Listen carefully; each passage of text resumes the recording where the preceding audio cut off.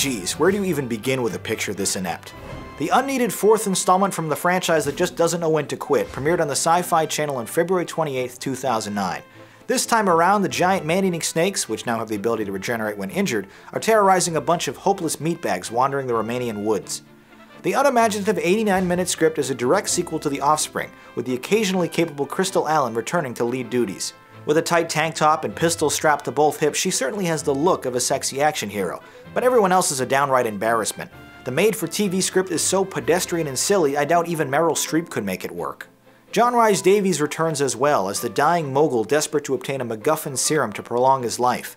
Featured only briefly in bookend segments, his entire performance amounts to little more than posturing and expositional monologues. 8 minutes into the R-rated film, after a predictable scientist gets eaten by his lab experiment cold open, the film cuts to its primary establishing shot. It's our first proper introduction to the setting where we'll be spending the remainder of the runtime.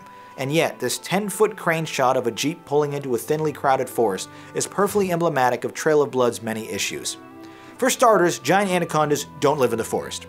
Secondly, Arial font in plain white? Come on guys, at least show some imagination with your titles. Moreover, are we actually meant to believe this clearly flat area is the Carpathian Mountains? Third, is this really the most evocative shot director Don E. Fauntleroy could come up with? A slow-moving crane shot beneath the tree line of a nondescript forest in Eastern Europe? It provides no sense of scale, excitement, or more importantly, geography. The key tenet of an establishing shot, as its name would suggest, is to establish where the action will take place. And you know what other movies are filmed entirely on location in Romania? Steven Seagal's direct-to-video work. Not a trait you want to share. Now, I've spent a fair amount of time complaining about a single shot early in the film, and there's a reason for that. When your locations are uninteresting and the composition's unengaging, your audience is going to check out. And after only 500 seconds, I was mentally disconnected from this movie. Worse still, the one alluring aspect of these types of low-budget creature features, dumb characters getting eaten alive by scary monsters, simply isn't satisfying in the slightest. Frequent cutaways to disemboweled bodies and animal carcasses are sprinkled throughout in an attempt to gross out the audience into paying attention again. But it doesn't work. Conversations are littered with random and unnecessary extreme close-ups, while the computer-rendered 30-foot snakes look like a cartoon screensaver pasted on top of the frame.